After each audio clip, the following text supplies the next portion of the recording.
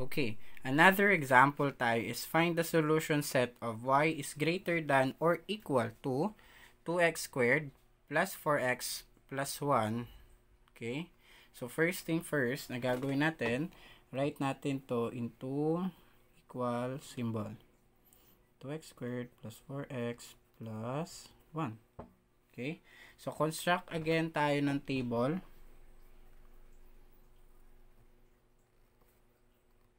Tumabingin na naman yung table. 5 lang yung gagawin natin, okay? X and Y. So, 1, 2, 3, 4, 5. Okay? So, to find the value of X, the first value ng X natin, anong gagamitin natin? X is equal to negative B over 2a. So, this will become, what is the value of A? 2. B, 4. And C, 1. A, B, C. Okay? Next. So, if the value of B is negative 4 over 2 times 2. So, the value of X is negative 4 divided by 4. The answer is negative 1. So, ang una nating value ay 1. Yun yung nasa gitna. Okay? Negative 1 pala. Sorry. So, ano mas mataas sa negative 1? Sunod sa negative 1 ay 0. Sunod sa 0 ay 1. Mababa sa negative 1, negative 2. Sunod ay negative 3. Okay? Next, sunod na gagawin natin, let x be negative 1. Okay? So, y is what? Equal to 2x squared plus 4x plus 1. Okay? Next. So, kung ito yung gagamitin natin, wait lang. Yan.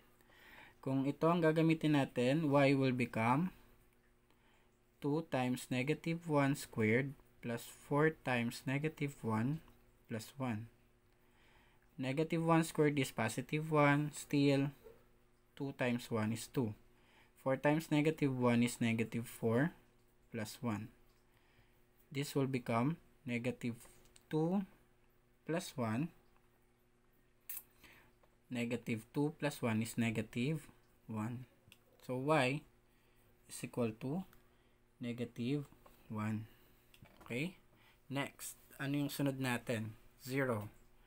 If x is equal to 0. So, diretso na natin. 2 times 0 squared plus 4 times 0 plus 1. Saan galing yan? Dito po. Pinalitan lang natin yung value ng x ng 0. So, y is equal to 0 plus 0 plus 1. The answer is 1 pa rin. Kasi nga, 0, 0, 1. So, 1 na to. Next. If x is equal to 1. So, y is equal to 2 times 1 squared plus 4 times 1 plus 1. 2 times 1 squared is 2. 4 times 1 is 4. Plus 1. 2 plus 4 plus 1 is 7. So, y is equal to 7. So, para hindi na tayo mahirapan, kopyahin na lang natin. 1 and 7. Pero para may pakita kung tama pa rin ba yung naging sagot, what if the value of x is negative 2? So, adjust natin para makita. Y is equal to 2 times negative 2 squared plus 4 times negative 2 plus 1. Negative 2 squared times 2. 2 times 2 is 4 times 2 is 8. Minus 8 plus 1. So, 8 minus 8 is 0 plus 1, 1. So, the value of y is 1. So, ito na yun, 1. How about yung negative 3? If x is negative 3, adjust natin. Y is equal to 2 times negative 3 squared plus 4 times negative 3 plus 1. Negative 3 squared is 9. 9 times 2 is 18. Minus 12 plus 1. 18 minus 12 is 6 plus 1, 7. So, the value of y is still 7 pa rin. So, anong sunod natin na gagawin? Iga-graph na natin siya. Okay? So, graph natin ulit. Gawa tayo ulit ng Cartesian plane. So, again, isang mahabang linya. Sundan ng linya pahiga. This will be our x and y. Okay? So, tatansyahin nyo lagi yung sa y.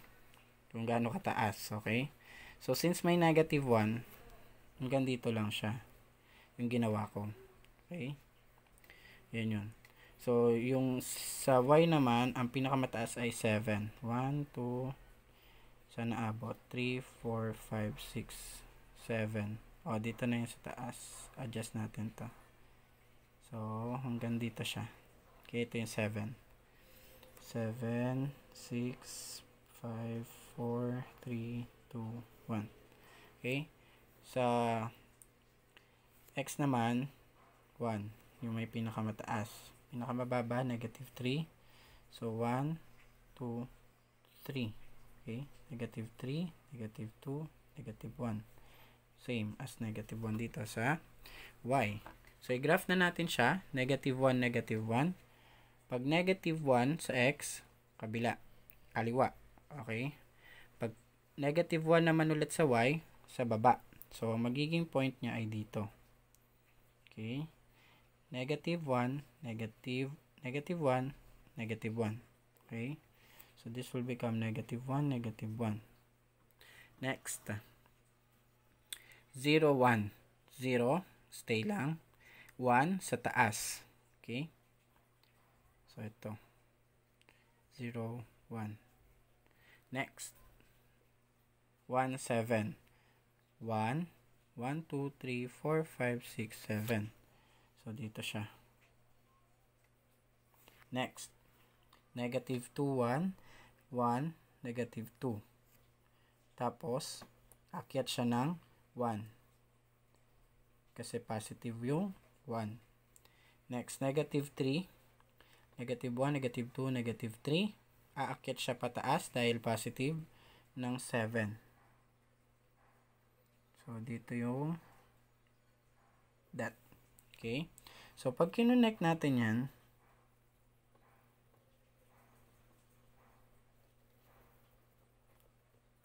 lumagpas na. Natamaan na yung table natin. Hayaan na natin. So, ganyan yung magiging itsura niya. Okay? So, after natin siya mag-graph, i-check na natin yung mga points inside and outside the region. So, ano ba yung pwedeng maging inside the region? Pwedeng negative 1 and positive 3. Basta kahit anong gusto nyo, pwedeng negative 1, negative 1, positive 1. Pwede rin namang 0, 2. Kasi nasa loob pa rin naman siya. Pwede rin negative 2, positive 3. Okay, nasa loob pa rin naman siya. So, pero ang gagamitin natin is negative 1 and 3. Okay, where x is negative 1 and y is positive 3. Yan po, x and y. Okay, so, balik tayo sa original natin na equation where y is greater than or equal to 2x squared plus 4x plus 1. So, what is the value of y? 3, of course. Is greater than or equal to 2x squared. 2 times, ano yung x? Negative 1 squared plus 4 times negative 1 plus 1. So, 3 is greater than or equal to 2. Dahil 1 times 1 is 1 naman. 1 times 2 is 2. 4 times negative 1, negative 4 plus 1. 3 is greater than or equal to what? 2 minus 4 plus 1, negative 1. 2 minus 4, negative 2 plus 1, negative 1. So therefore, is 3 greater than negative 1? Yes. Therefore, the answer is true. Okay? So, kung nag-true sa loob, ibig sabihin, nasa loob yung region, yung part ng solution. Okay? How about yung nasa labas? I-test natin. If we test, anong point kaya yung gagamitin natin? Gamitin natin positive 1 and negative 2. 1, 2. Positive 1, negative 2. Ito po yun, ha? Kasi negative 1, negative 2. Okay? Positive 1, negative 2. Positive 1, negative 2. Next. Gamitin natin ulit yung original equation natin. Adjust ko lang. Ayan. So, y is greater than or equal to 2x squared plus 4x plus 1. Okay? So, yan na yan. Adjust ko lang para makita at makapagsulat ako. What is the value of y? Negative 2. Ito yun. X and y. Okay? So, greater than or equal to 2 times, what is the value of x? 1. 1 squared plus 4 times 1 plus 1. So, negative 2 is greater than or equal to 2 plus 4 plus 1. Ito na po. 1 squared, 2. 2 times 1, 2. 4 times 1, 4 plus 1. So, negative 2 is greater than or equal to 2 plus 4 is 6 plus 1 is 7. Mas mataas ba yung negative 2 kaysa sa 7? Hindi. Therefore, false. Ibig sabihin, nasa loob yung alin?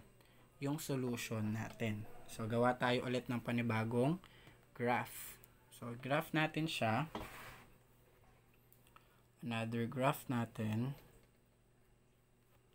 Ilang tayo? Hindi pala nakita. So, ilang tayo ulit? 1, 2, 3, 4, 5, 6, 7. Yun, umabot na siya. Then, dito,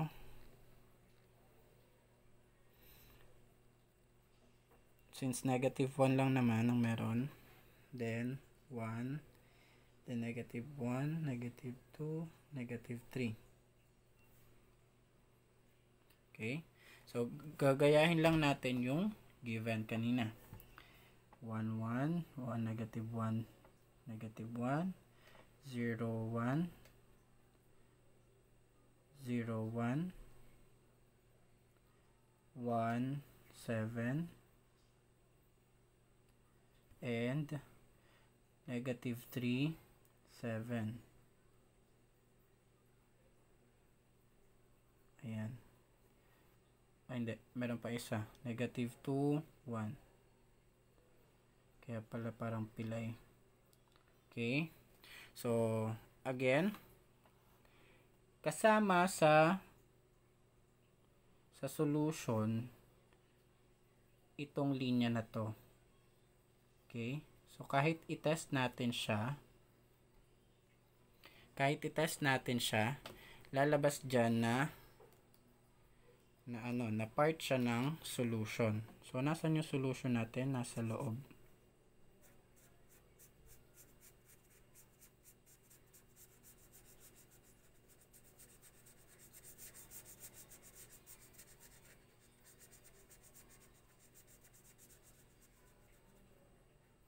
Okay. So, dahil hanggang dito lang yung graph natin na ginawa, hanggang dyan lang siya. So, ito yung part ng solution. Okay. That's it for number 2 example.